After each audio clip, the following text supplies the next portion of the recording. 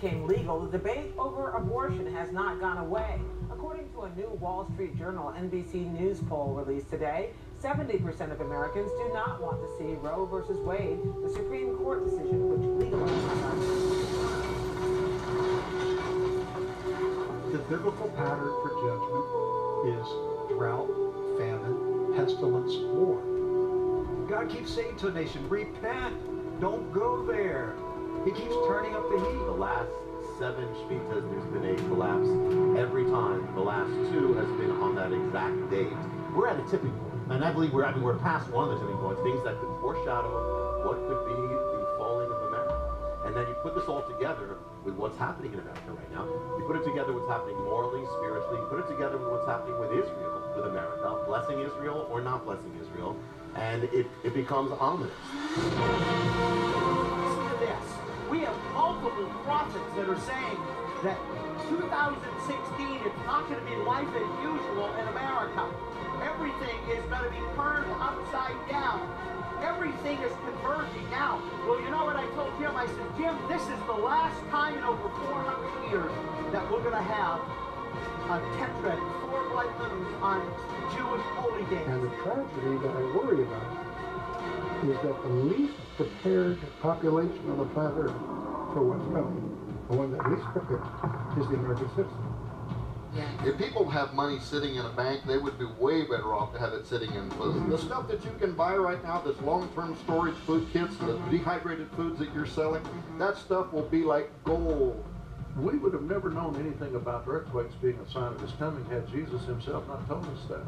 Isaiah, it says there will be such an earthquake that the earth will reel to and fro like a drunkard.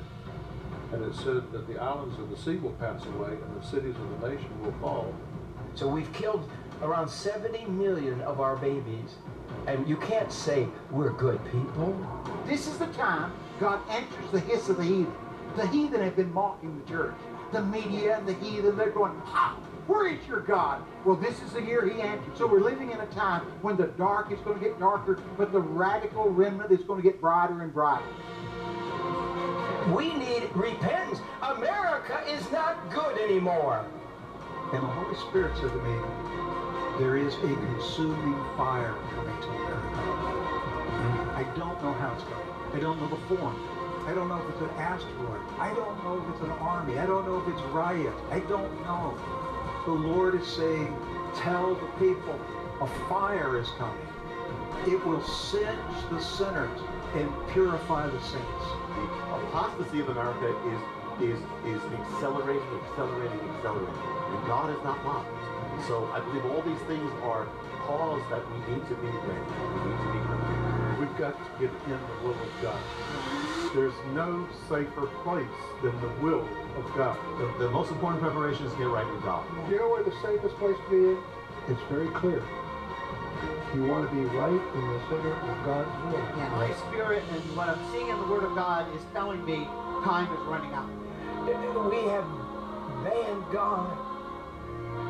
We have mocked God. Judgment, I believe, is about to fall. Hello again, folks. This is Ronnie Turner with you from the Prophecy Freak YouTube channel. This week we're looking at Rabbi Jonathan Cahn's interview on the Jim Bakker Show.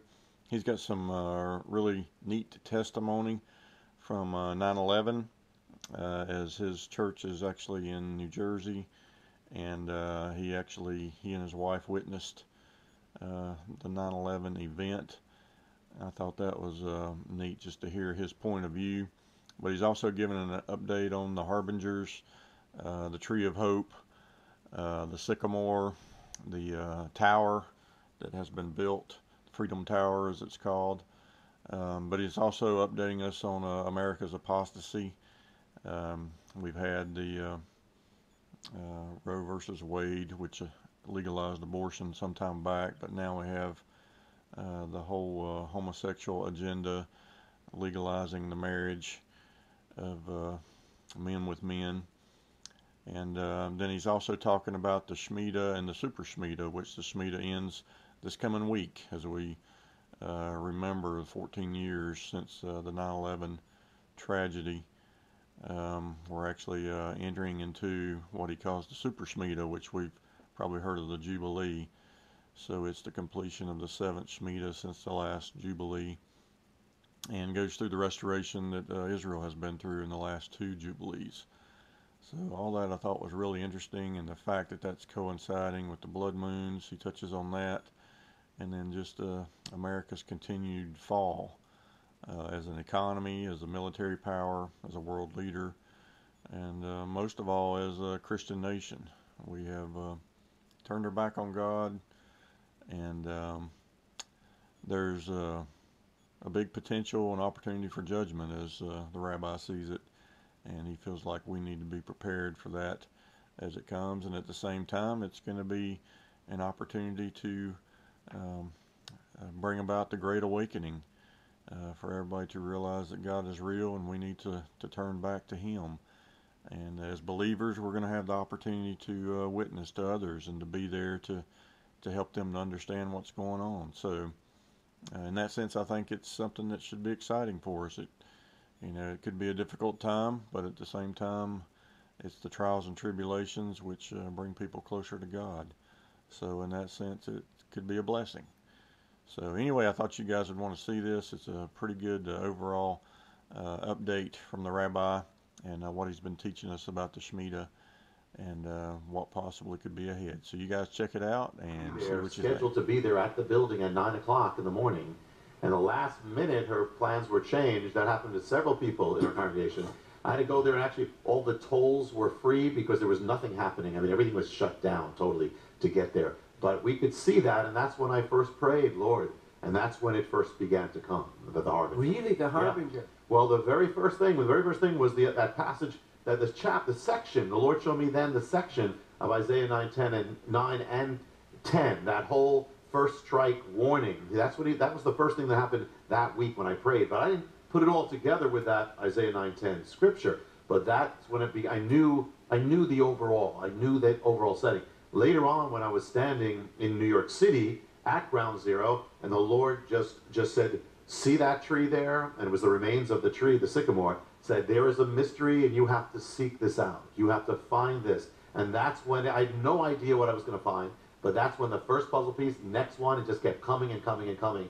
That's how I landed with the heart. So the smoke, this was going on for that night, for the next thing. For the days? Smoke going, yeah, for the day, you could see it from almost wherever you were. They were the symbols of America's preeminence around the world of economic, global trade, all those things. When it came down, it struck the sycamore, which was the symbol of the beginning of America's rise financially. So this was a symbol, and then I believe a foreshadow, and this was the opulence of America. This was, the World Trade Center was actually conceived in 1945 when we were at the peak, all that, and it was to be we are the new center of the world, and so this is very symbolic. I mean, and that these towers also went up in the year 1973, year of the Shemita, where that was finished, which is also the year that America began killing its unborn children. Yeah. The towers stood as a symbol of our glory, but it was also our shame. And they stood for the years that this was happening, And so I believe it's very symbolic of what that was.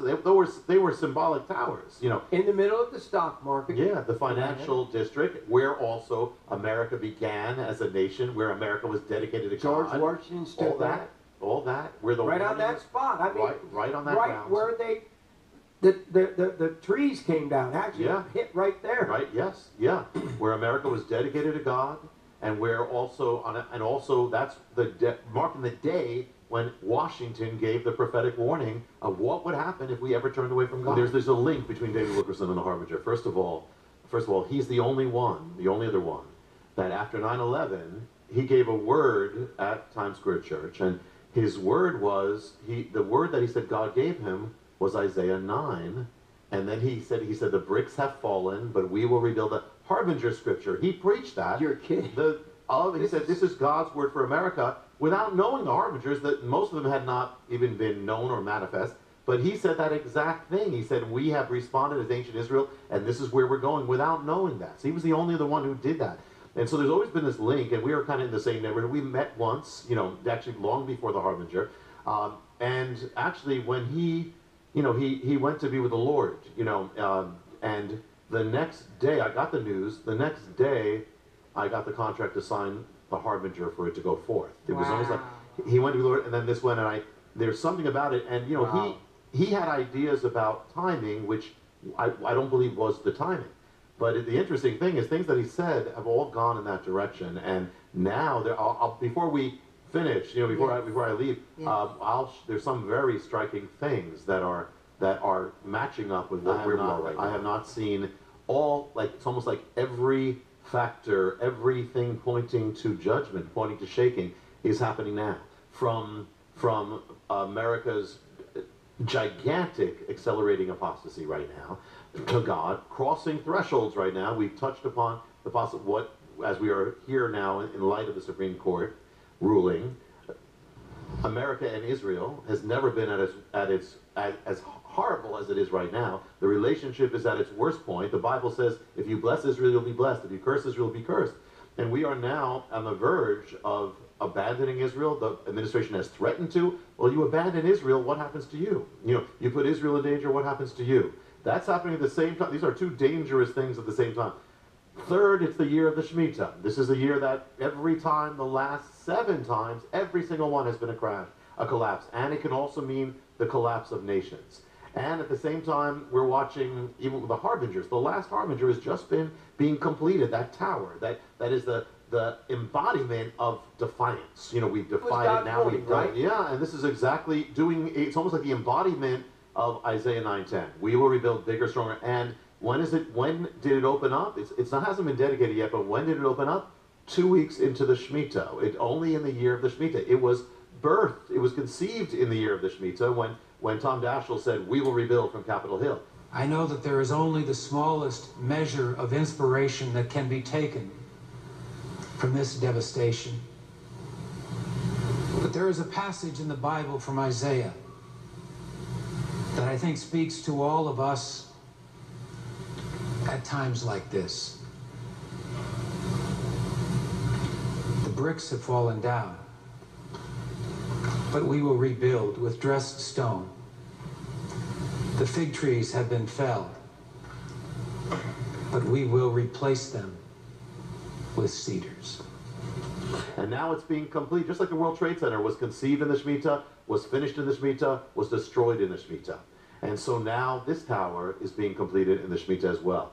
All these things together, and so much, the Harbingers, everything is converging right now. So I believe we now really need to be the One World Tower. One World Tower. Yeah. Oh God, that's even worse.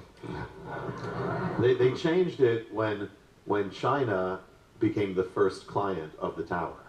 They changed it, and so a whole bunch of floors of that tower is called the China Center. Well, what happened? Scary to me. Well, what happened in this Shemitah is America was supplanted, dethroned as the strongest economic power by China after 140 years. But it was already in the tower. And that was that actually, we got unthrown the first day of the Shemitah. The first 2 weeks it came out. Yes. Yeah. Yeah. This is the year of the tower's finishing. And one of the things that happened with the tower is one of the first stories, once they opened it up, is the stories came out that the tower has been overrun with rats. Oh.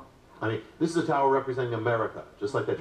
Overrun with, that was their first thing. It wasn't just people who moved in, rats moved in. I believe God always warns before he judges. And the point of this is that this was to get out before what is coming. Before what is coming. God's people can prepare, and those who are not God's people can look afterwards and say, God is calling us. We need to get back to God. We need to get to God. Yes. It is the harvest time. Yes. Yeah. God's heart is revival.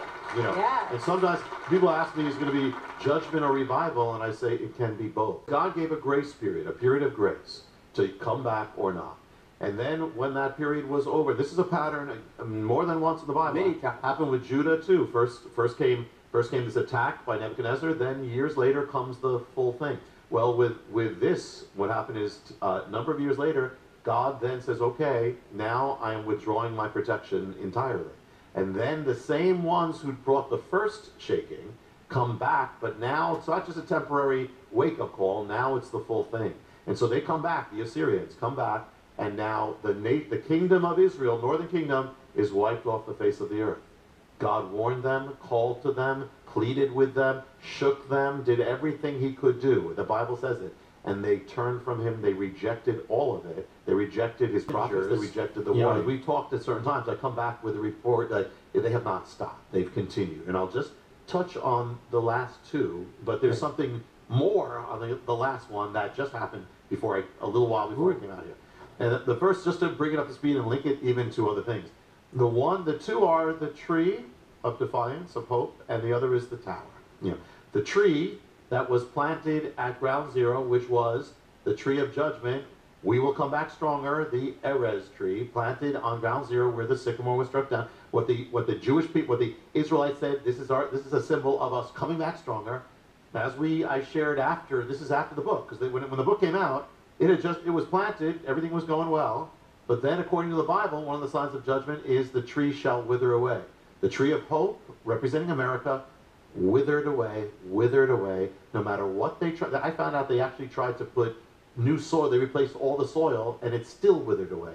And so one of the signs you'll see in the prophets, I will break off the boughs, I will break off the branches, break off your glory. The tree of hope got its branches broken off because it was diseased, no matter what they did, broken all off.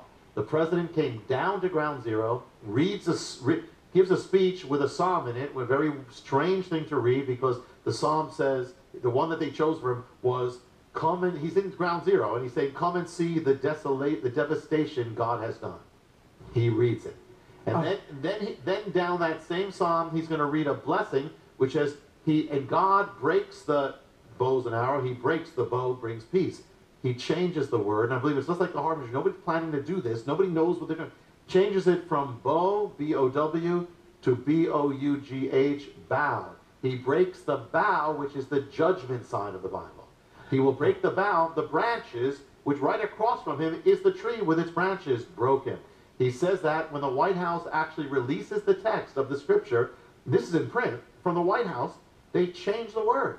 From bow and arrow, to bow, judgment. They actually change the scripture. It means something totally different in Hebrew, judgment. So there's that tree. And then 1 year ago, because when I first came here it wasn't the case, 1 year ago, the tree of hope, representing America, its glory is destroyed. It falls, is destroyed, and the day it's destroyed is the Hebrew holy day. It's destroyed on Passover last year, and the night of its destruction, the moon turns red. The night of its destruction of the Harbinger comes the first blood moon. It ushers in, the Harbinger's fall ushers in the blood moons, which begins then, that same night. And now we're coming to the end of that. So you got two Harbingers, you have that linked to the moon. Well, the other Harbinger is, of course, the tower. That's the big one. That's what's the final one, the tower. Won't go into all of it except to say, because those who know here, this is where they say, we will rebuild stronger. America vows to come back stronger, rebuild as ancient Israel did. The ancient Septuagint says, not just we will rebuild, it says we will build, come let us build a tower. The tower, they get it from Babel. The rabbis put Babel on Isaiah 9:10. That it says Tower of Defiance, which is exactly John Kerry, Secretary of State, he said when he was a senator, he said, we must build that tower stronger to show the world we are defiant.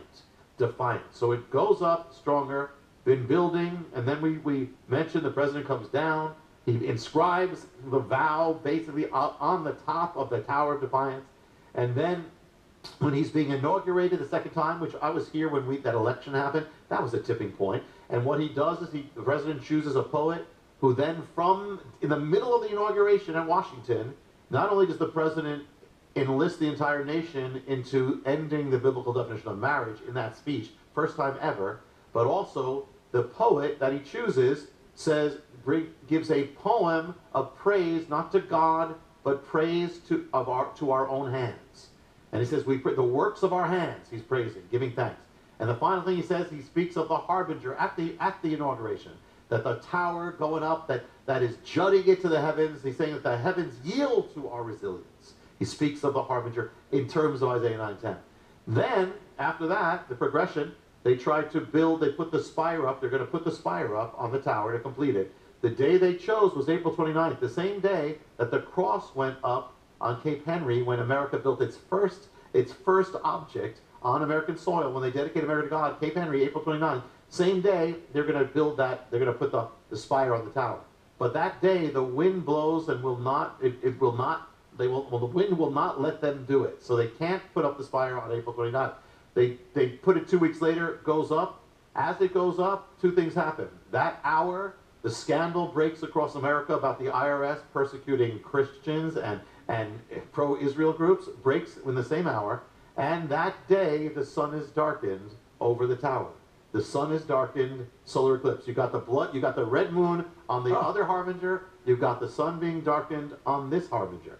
This one happens that way. They opened up the top floor. They opened up the top floor finally of the tower. On Friday, they opened up.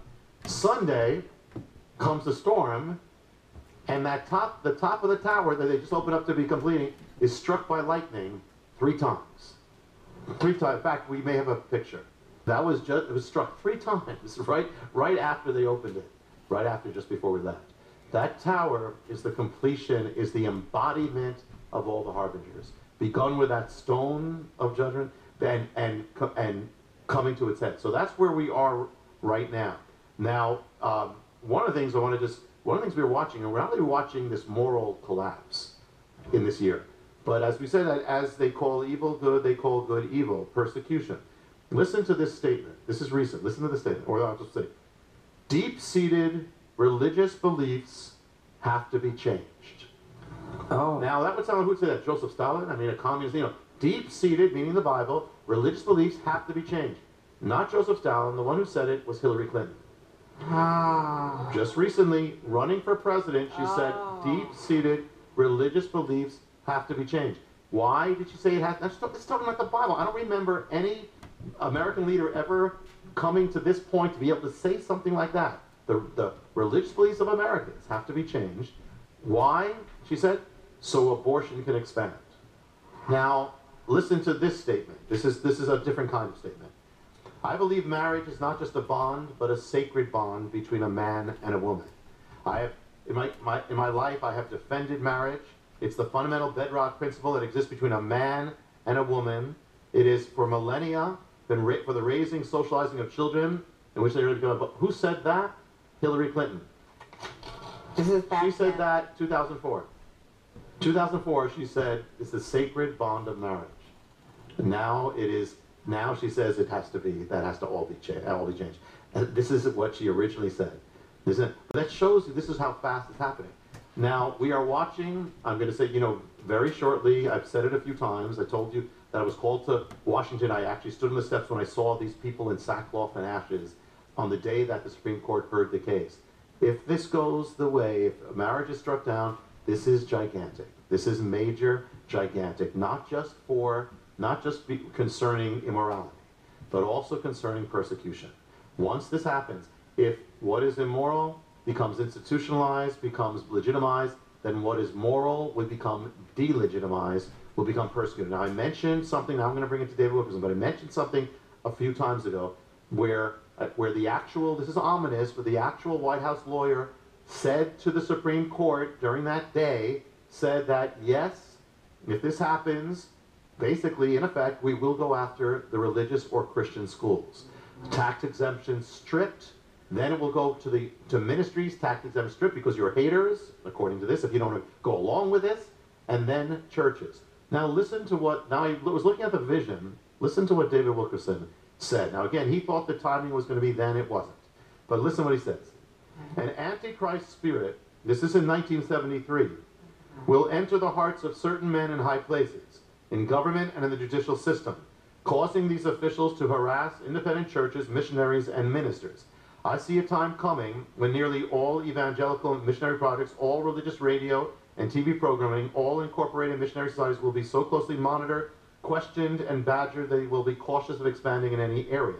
There is coming an attempt to tax churches and church-related organizations. Atheist forces, with the help of the American Civil Liberties Union, will push the matter all the way to the Supreme Court. We will eventually have taxation of churches. It will begin as an insignificant kind of nuisance tax, but will soon burgeon into a monster-sized tax that will push some independent churches and missionary societies near bankruptcy. Church-related businesses will be taxed first.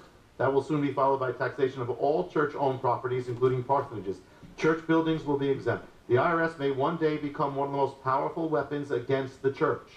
It would then be possible for government agencies to maintain a stranglehold on churches. Government agencies are soon going to become delving into the private books of almost every non-profit religious organization. Those who do not comply with stringent guidelines will be forced to shut down. There will be no recourse. This is 1973. It's happening now. Yes. Happening now. Now, I want to get to something else that he said, but let's get, but that's linked to collapse. I want to touch on the Shemita. Yes. And where it is. The last two cycles of the Shemita have been the most exactly, uncannily exact. And I believe they have a clip, just a short clip of that. If it's clip number 3, I think, but it's of the last growing manifestations, if they have that.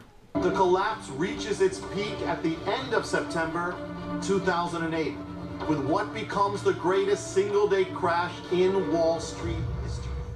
That morning, in the New York Stock Exchange, the opening bell refuses to sound. Even Wall Street takes it as an omen. The stock market crashes over 700 points. On what date did the greatest crash in Wall Street history take place? It is September 29th, 2008. But the ancient biblical calendar holds a different name.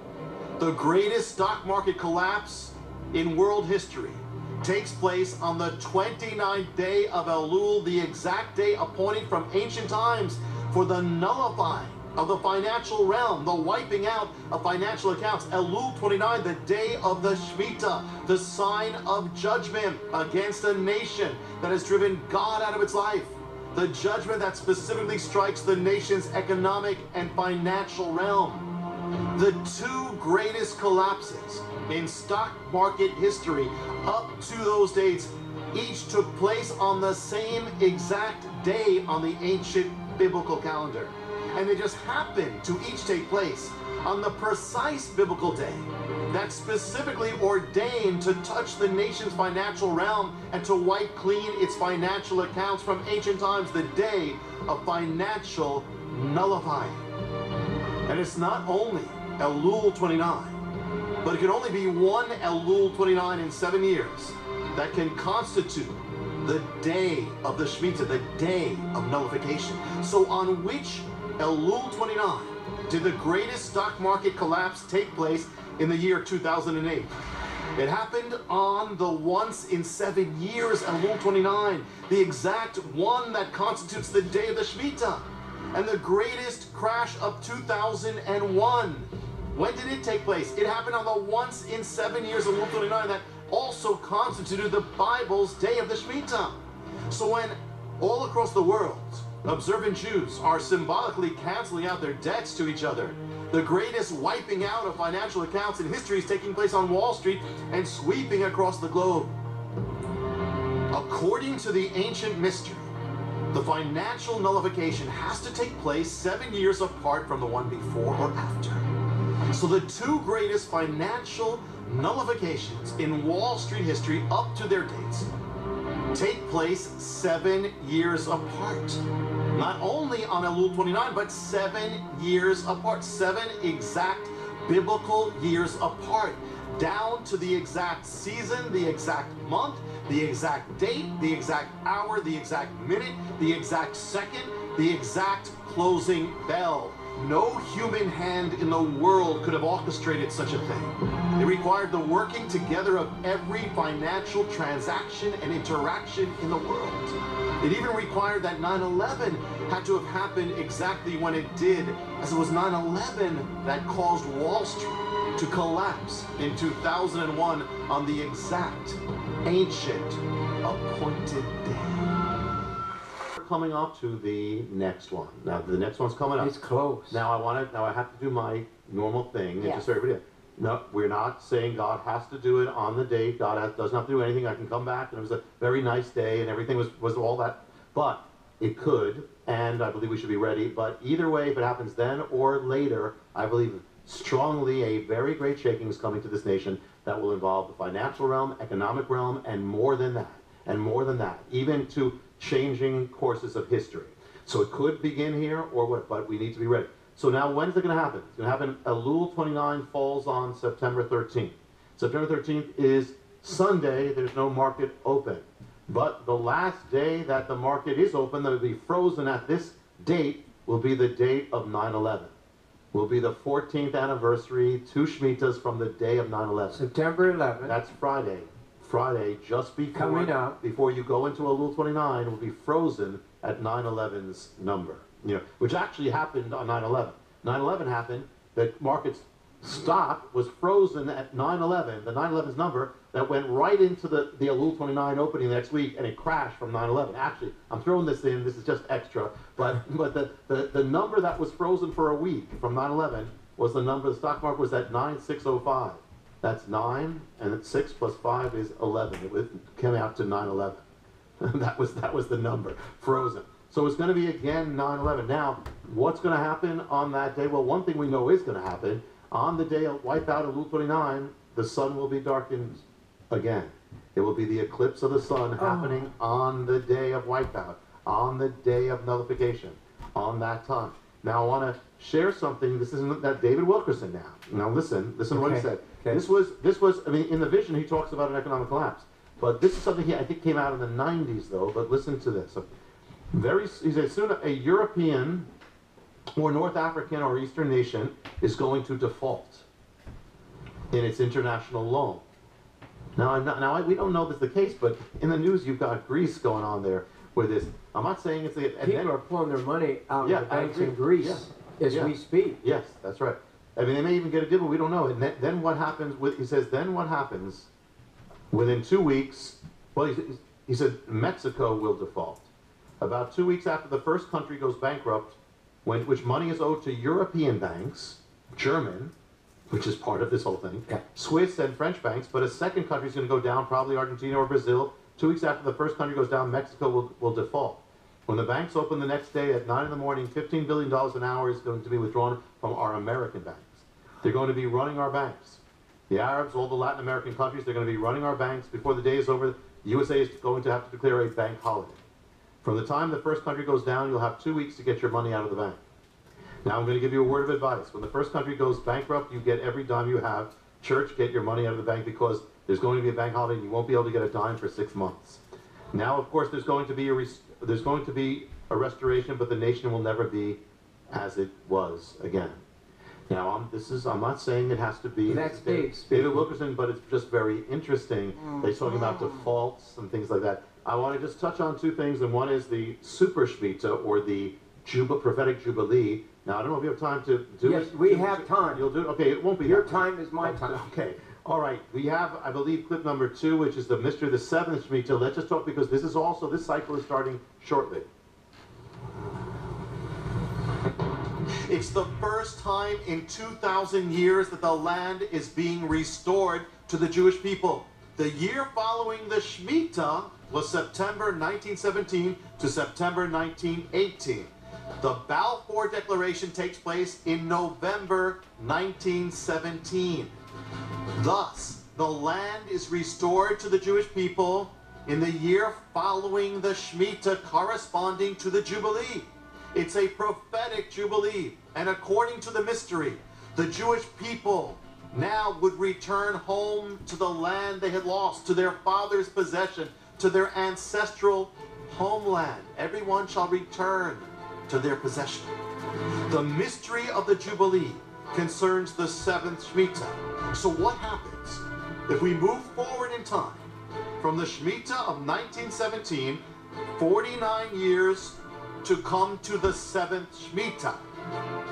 What is the 7th Shemitah? It brings us to the Shemitah of September 1965 to September 1966. The year following the Shemitah would begin September 1966 and end September 1967.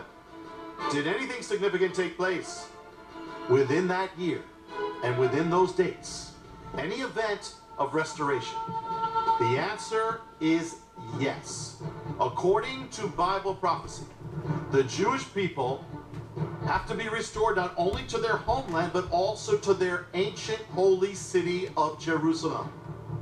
In the midst of the Six-Day War, Israeli soldiers enter the Lion's Gate of the biblical city of Jerusalem. Through gunfire, they make their way to the holiest site in Judaism, the Western Wall. There they weep. And after 2,000 years, the Jewish people are restored to their ancient capital, Jerusalem. It happens on June 7th, 1967, within the parameters of the year ending in September 1967, the year following the 7th Shemita, the Jubilee. The 7th Shemita had ushered in the second restoration of the land. According to the mystery of the 7th Shemita, the Jewish people had returned to what they lost 2,000 years before, Jerusalem. They had regained their long-lost possession and returned to their ancestral home. The two great restorations of the land each happened according to the mystery. The Bible ordains that in the year of the Jubilee, the shofar, the ram's horn, is to be sounded. The first thing that happens after the soldiers reached the Temple Mount in 1967 is that the ram's horn is sounded from the Temple Mount, the sound of the Jubilee. The man who sounds it is Rabbi Shlomo Goren. Rabbi Goren was born in the year 1917, the time of the other restoration. When he sounds the shofar, he is 50 years old, the number of the Jubilee. The mystery of the Shemitah lies behind the two great end-time restorations of Israel's lands. Now, the pattern and cycle does not have to continue, but if it did, what would be the seventh Shemitah from the last restoration? The seventh Shemitah begins September 2014, goes to September 2015. The year following the seventh Shemitah is that of September 2015 to September 2016. While the cycle doesn't have to continue and nothing significant has to take place, in the last two occurrences, it has meant war in the Middle East, war in the land of Israel, and a war resulting in a prophetic restoration. Wow. I show this for this reason, that it's not only the climax of the Shemitah, it's also the beginning of what you would call the Super Shemitah, or the prophetic Jubilee. Now, again, we don't put God in a box. It doesn't have to do anything, but what it has meant is war. What it has meant is a change in Israel. This is massive. When you take these two things, 1917 was the land. 1967 was Jerusalem. Now what's next? So if this, we have to be ready in either way. So we got all, talk about convergences. We've got everything we just said, everything, change, and we have a potential change in world history, even prophecy. It doesn't have to, but I would be ready. Wow. So that is from the mystery of the Shemitah Unlocked. Let me just share one more quick point, and that is that, and this is from in the teachings, it's the days of the watchmen.